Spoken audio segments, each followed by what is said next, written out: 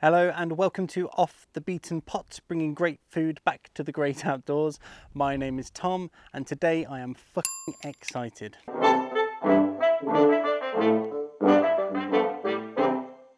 So today I'm very excited because I'm learning how to forage food. I'm learning how to forage food with my friend, Stewart. So Stuart's going to show us how to, well, I don't know, what is the plan today? We're going to cook something. We're obviously wandering around today, we're working up an appetite. We'll be foraging lots of things, perfect time for foraging, middle of summer, lots of great stuff around. And what's great about this collaboration is that I've got some ingredients, but it feels weird because I don't have enough in my backpack to complete or even closely complete the meal. Certainly not the important bits. So between us, we're going to come up with a meal. And what's on the menu today? So we're going to have an Orzotto, so risotto cooked with Orzo pasta. It's a lot quicker to cook than a full-blown risotto. Saves on your water. Yep, saves on your water, saves on your fuel, but just as delicious. We're going to find some wild greens to go in that, also some wild herbs, one of which we're going to show you in just a sec. We're also going to find some fruits. So we've got bilberries, which are wild blueberries, and wild strawberries, and I've also found some wild cherries, some bird cherries this morning. And yeah, we're going to cook some little sort of Scotch pancakes, some drop scones on the trangia in the little fry pan. Scones. Scones. Yeah. Here we've got some wild thyme. Now obviously thyme you find in the supermarket. Here we're finding it growing in the wild. It's the same type of flavour, but it's slightly shorter and scrubbier, and you can see these gorgeous purple flowers that I've got here, and really aromatic. So what I'm going to do is just pick some of that, and oh wow, you won't be able to smell this at home, but if you crush that up and have a waft of that, Tom will be able to. I could actually smell it as soon as you picked it. It broke something. Just the sun on those plants, really, really aromatic. That's going to just take our Orzotto to another level, I think. There's plenty of it here, so we're not going to take all of this, obviously. We're just going to take enough for what we need to cook today, leave some for somebody else to forage, leave some for the bees to pollinate, and yeah, jobs are good.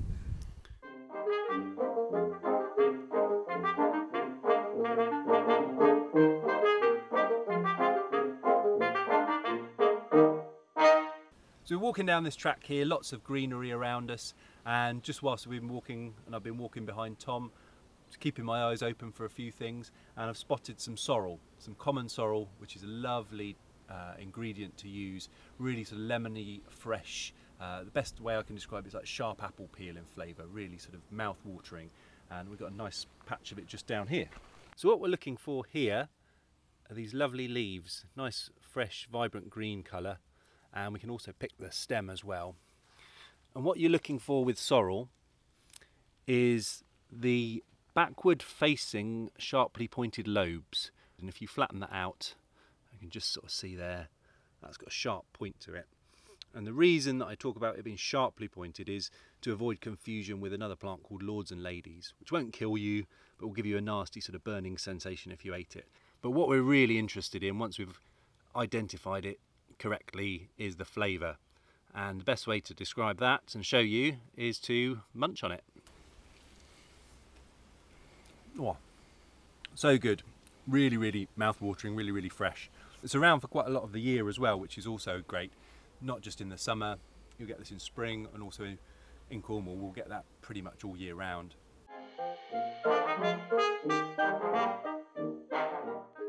Where are the bilberries? You've got heather here, you've got ferns.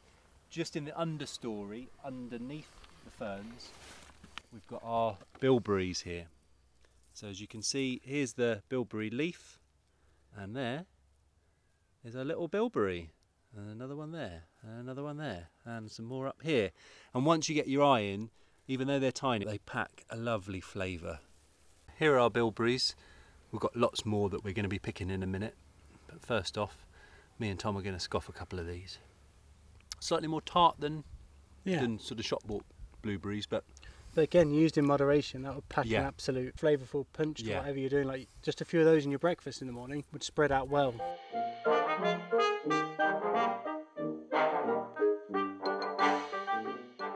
So we've had a lovely walk, we've picked up loads along the way.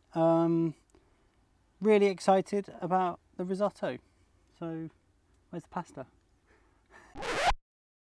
We left the pasta, and this is a good point. Sometimes it happens, or sometimes your food can spoil, but luckily we came out with more than one thing to eat. So what's for lunch? Well, we've got our wild strawberries and all the sorts of stuff for the pancakes, which is good. We do have, as well as our wild greens, we do have a parasol mushroom that I foraged yesterday, so I guess we could have some fried mushrooms and herbs. Very light lunch. But yeah, that's all the stuff that we got today. The bilberries and the wild strawberries, which we're both pretty excited about. And then we just got some eggs and some flour, some powdered milk rather. Yeah, 2 types of powdered milk. We've got powdered cow's milk and powdered coconut milk. And some maple sugar, which I'm very excited about. And just got some coconut oil here for cooking that in. So yeah, should we get cooking? We've got our sorrel and our wild thyme there. Thyme and mushrooms, great combination. And we've got our nettles. And obviously you could chop all of this, or a lot of it you can just tear by hand, which is quite a nice rustic way of doing things. Obviously with the stinging nettles, tearing by hand, you don't want to be tearing them if they're fresh nettles that might be stinging you, but I say they're wilted away quite a lot in the sun today. Although we're not having the risotto that we'd like, yeah, because we've foraged, we can still eat, which is incredible news to me anyway, because I'm starving. So we've got this lovely mushroom, which we're going to fry up and still get to use some of our ingredients. So in this tub I've got dehydrated courgettes, a dried chilli, fresh garlic and dried onion flakes, so we can still use these with the mushroom. This is a non-stick pan, but we are going to add oil for a couple of reasons. One, flavour and calories. We've burnt quite a few today, but also when we put our dried vegetable in, it's going to soak up moisture from wherever it can. So we'll get it, start off by frying it in the oil, and then we'll add a bit of water. You can do it the other way round, put a bit of water in and start cooking the dried vegetables that way. Then they just start to take in the moisture, and then you cook them as normal when they're taking on a bit of moisture. And that's the great thing with foraged ingredients. We're not in a survival mode. We're not only subsisting off the wild greens that we forage and the berries. It's just another ingredient. The foraging element for me, I always just say to people, it's just another ingredient. It's just another bit in your armoury of things that you can use to make a really tasty meal. Oh, it smells so good again, like just the fresh garlic. So how would you do this, like watching me do it? Is there anything you're cringing at? No, I'd just be the same as you, I think, so to get the base flavour from the onions and the garlic, so get that oil flavoured up with those ingredients, then get the mushrooms until they're sort of slightly browning, just get some of that flavour into the mushrooms as well. They'll soak up a lot of the flavoured oil, and then yeah, we're going to finish it off with the herbs at the end, the sort of herbs and the nettles and the sorrel. Right, I reckon we might be ready for the foraged element here with the herbs and the sorrel and the nettles. Amazing. So sorrel, nettles. Is there anything else that we put going wild in thyme as well. We got the wild thyme. I usually spend my time looking up when I'm out, but it actually pays to look down because we've got quite a feast here. Yeah, definitely. Cheers. Cheers.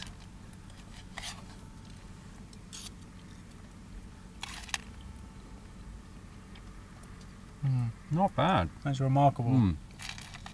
How would you change it if you could? I'd probably add some Orzo pasta. But yeah, I just got a really good hit of sorrel a second ago there, so the flavours are working really nicely. Yeah, and it's very well balanced, and you can taste everything in it. So we've got our strawberries and bilberries in there. We've got our eggs and our flour and maple sugar. So I guess we just mix up a little batter, fry it in some coconut oil, and make some little mini pancakes. So if you didn't have coconut milk, would you be using the same ratio here, or are you just doing it by eye? Winging it, really. Yeah, and it's important to know that people can get away with winging it. Yeah. So as it stands at the moment, that's just powdered milk And a bit of moss. bit of moss, and 1 egg. Yeah. And we'll probably have a little bit of water to perhaps add a bit more liquid if we need, or we could have the other egg.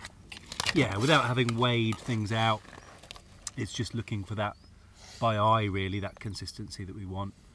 And another thing we can try is turning this maple sugar into maple syrup.